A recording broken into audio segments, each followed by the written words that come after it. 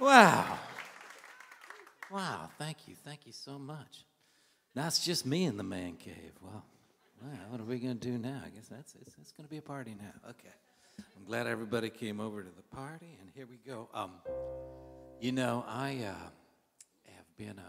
came over, I was born into a very traditional classical music family in Central Europe, and Central Europe is pretty much where classical music came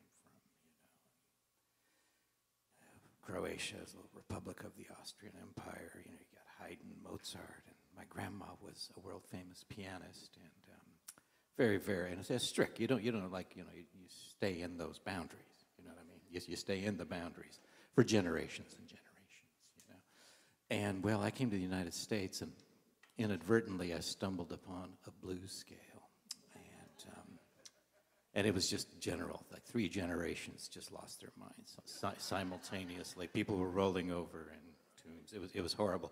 But at any rate, I tried to reconcile that unfortunate event, and I decided, I came up with this piece, and it's called "The Blues in C minor."